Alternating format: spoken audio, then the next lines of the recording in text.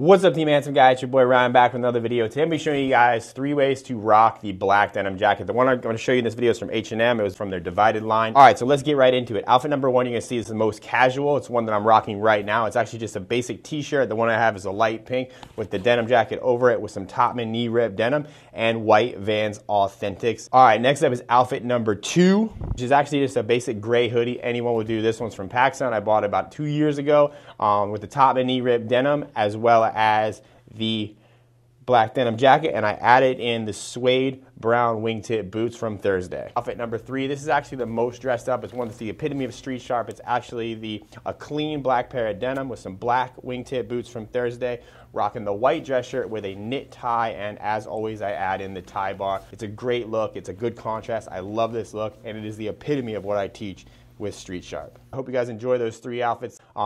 All the links are in the description below as far as where to get them and what. All right, as always, I like to throw in a little extra value, so I want to throw in a 4th outfit. This one's actually another casual outfit. I rock the light denim shirt. This one's from Old Navy with the black denim H&M jacket with the Topman knee rip jeans, and instead of the white Vans Authentics, I elevated a little bit and I went with the Taft white premium leather sneakers. So, hope you guys enjoy it.